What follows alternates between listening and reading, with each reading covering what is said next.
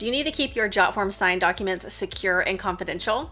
Let me show you how to set an access code. Hey Jotformers, welcome back. I'm Kimberly, and as you can see, I am already in one of my sign documents. So once you have your signers delegated and you've added all of the additional fields that you need, we're gonna head up to the Send tab. Next, I'm going to add in my signer's name and email.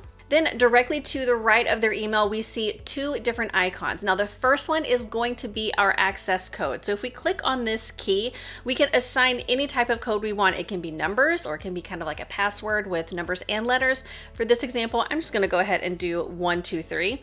Now, one thing that you can also do is the message bubble that's next to that access code key, we can let our person know what their access code is. So I'm gonna go ahead and say, access code is 123.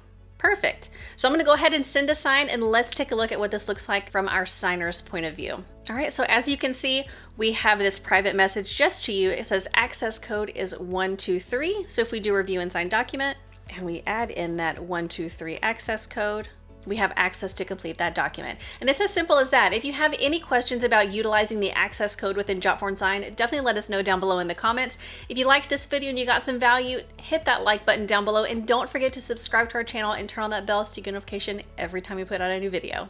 I'll see you next time.